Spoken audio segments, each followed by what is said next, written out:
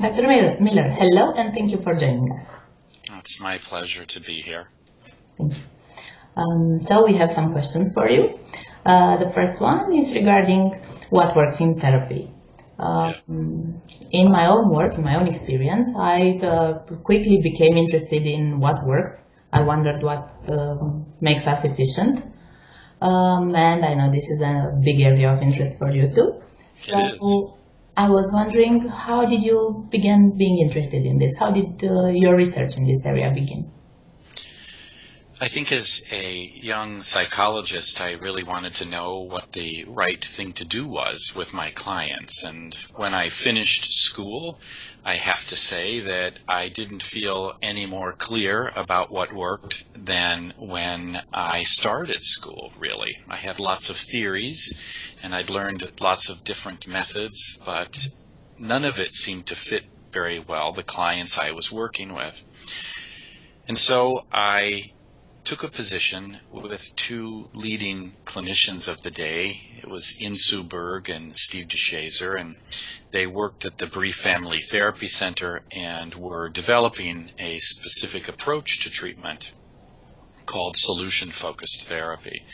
And I worked there and with them and did research and writing for nearly 5 years.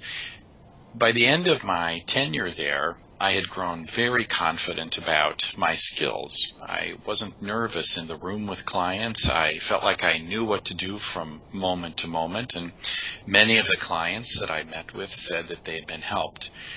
But that wasn't sufficient, so we invited some researchers in who surveyed our clients, a group of about 250 clients, and they came back and said they had good and bad news.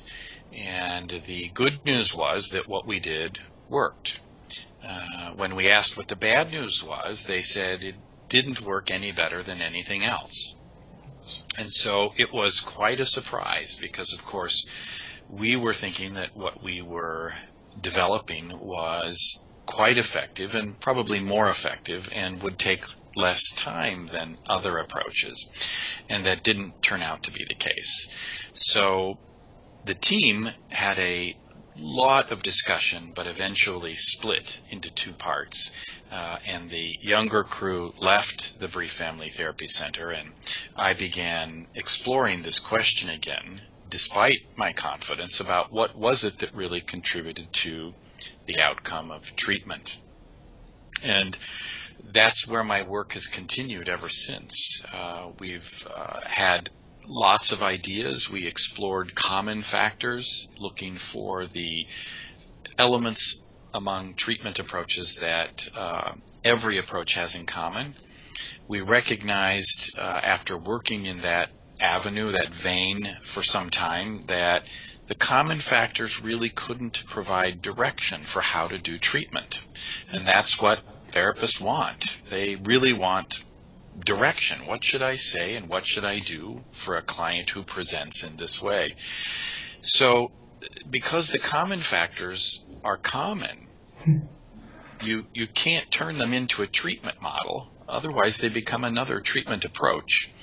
And we had always talked about the common factors being a way that clinicians could borrow from different treatment approaches.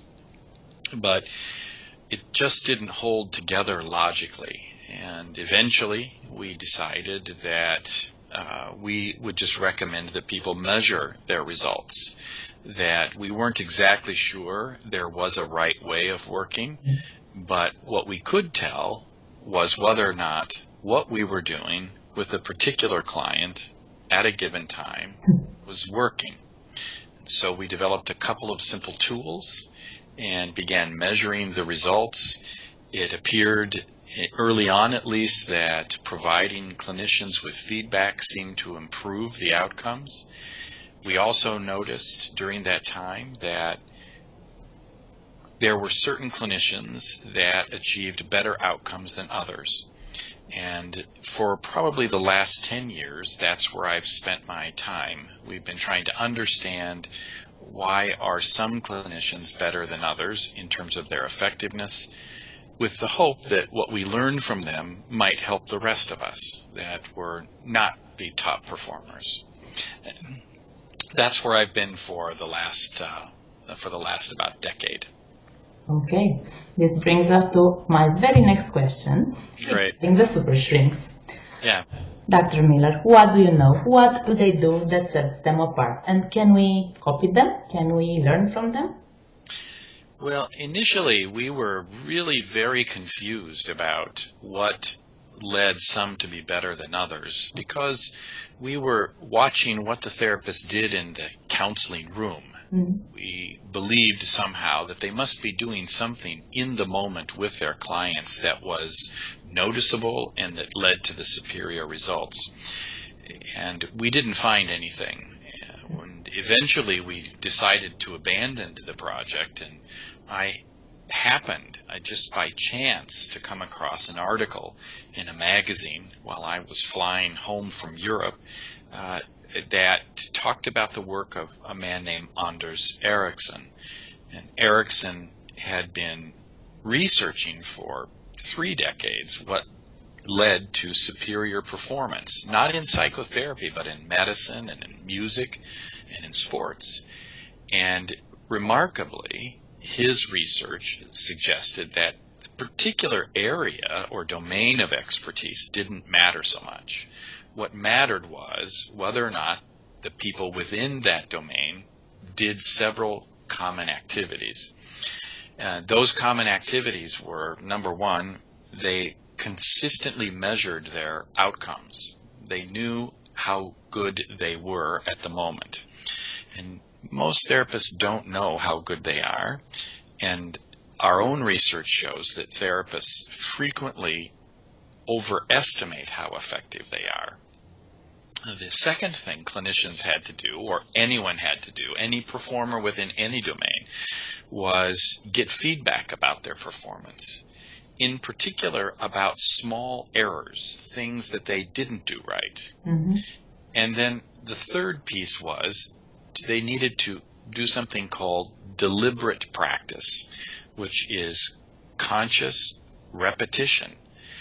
They needed to do things over and over again, working hard at improving their performance just a small bit.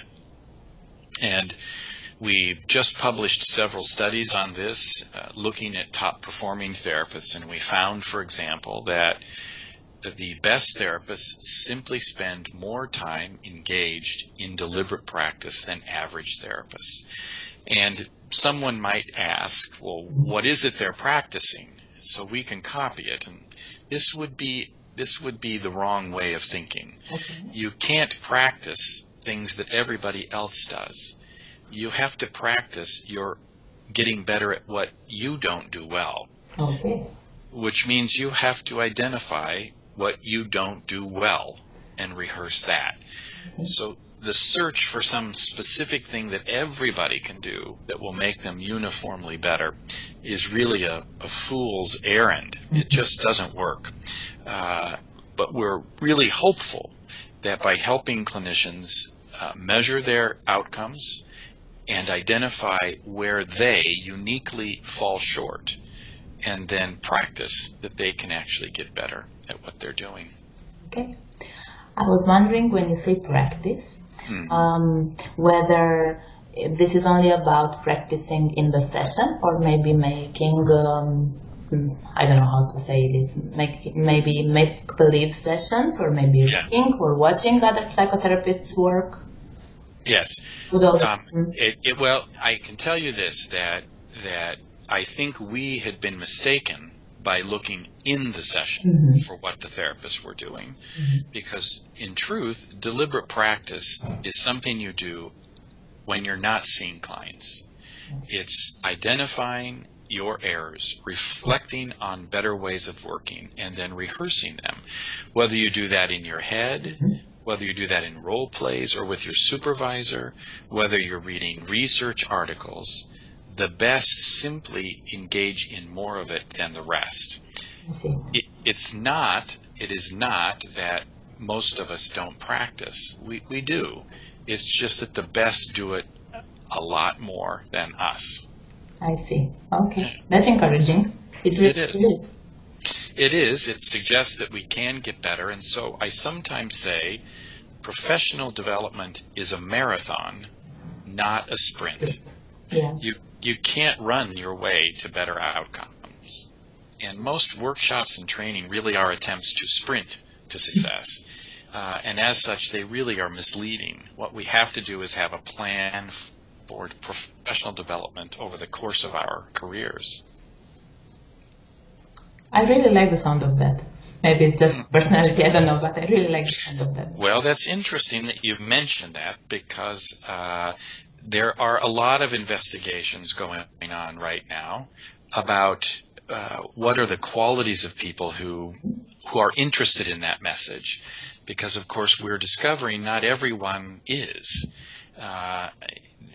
Of course, if I had a choice, if my child were ill, for example, and I had a choice between an average physician and the best, who would I want?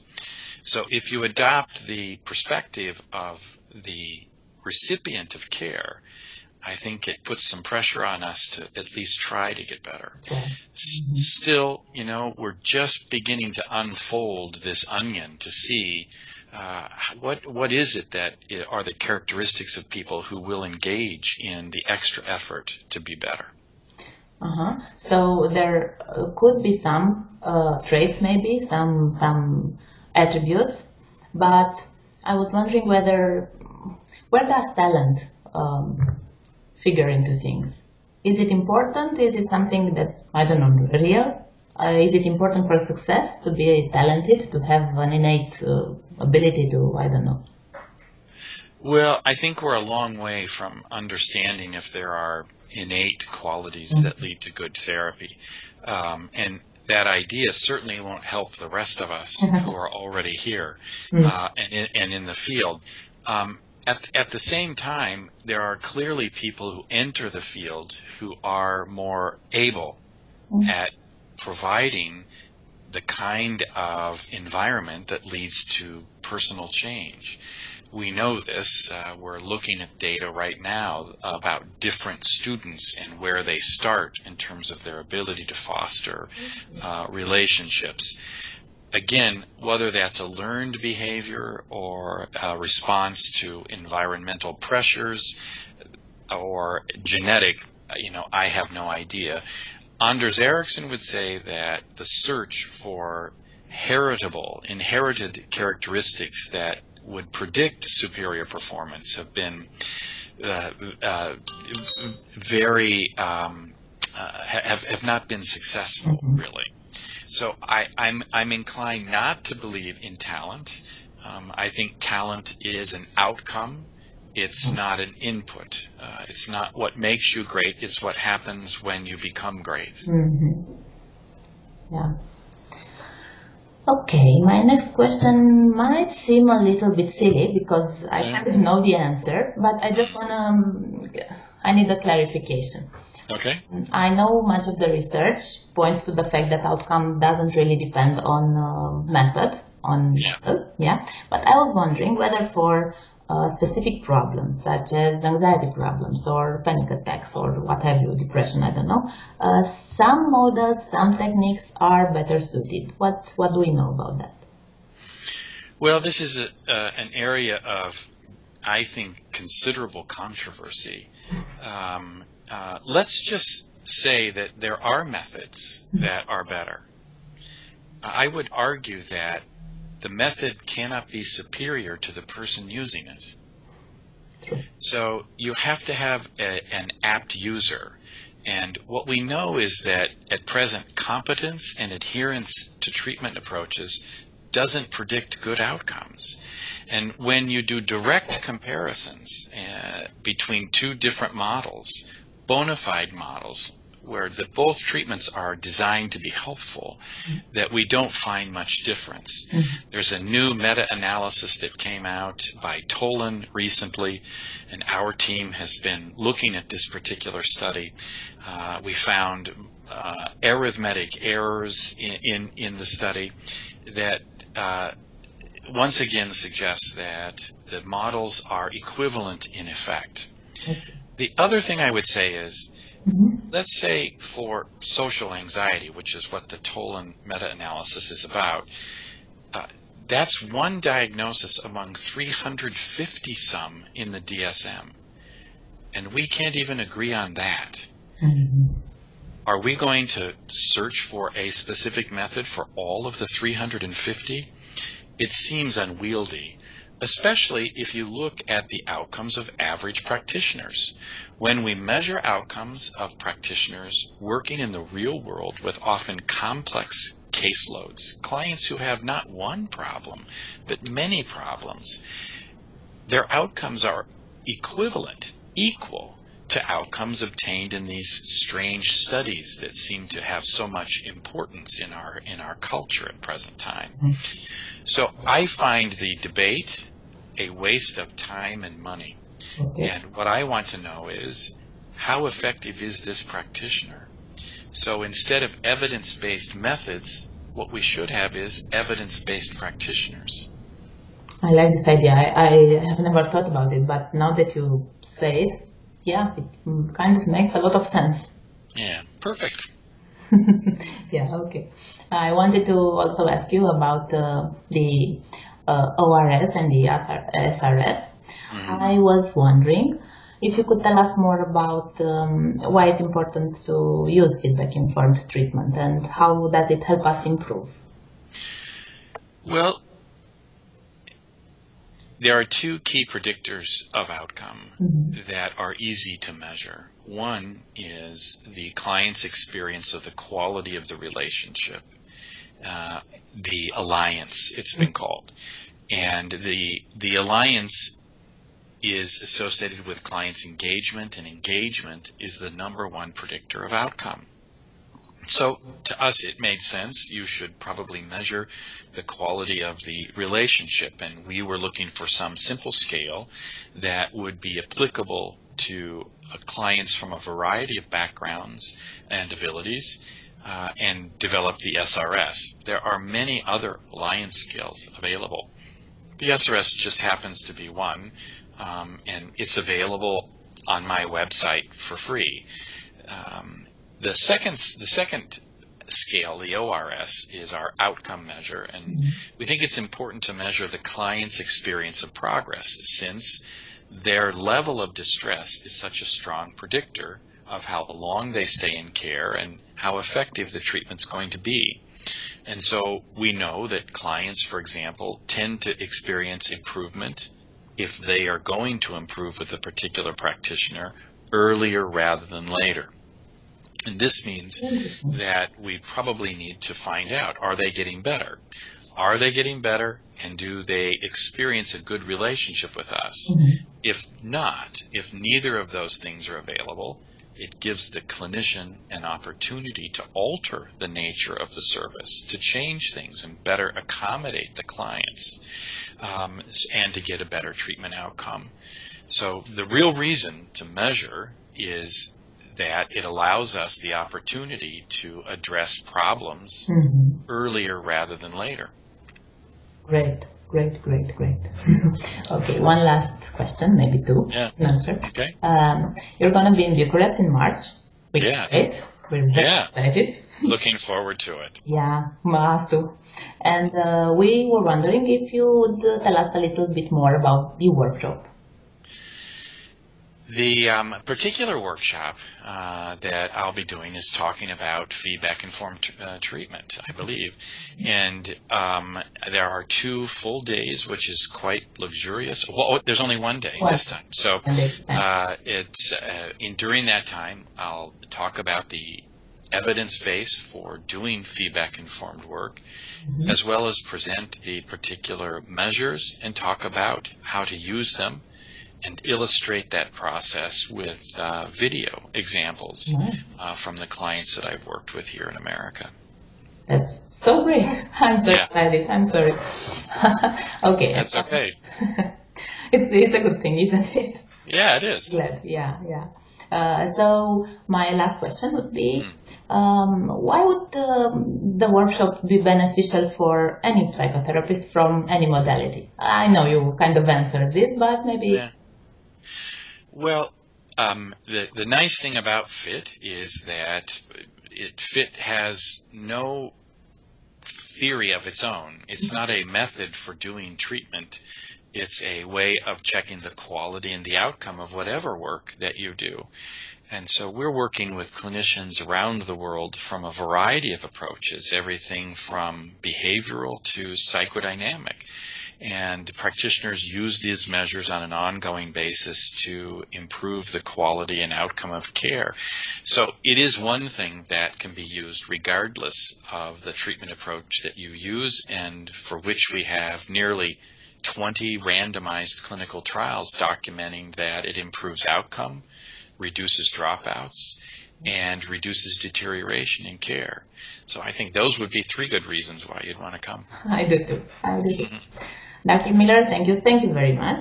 It's my pleasure. I'm looking forward to seeing everybody in Bucharest in March. So do we. So do we. Thank you. Perfect. You're welcome.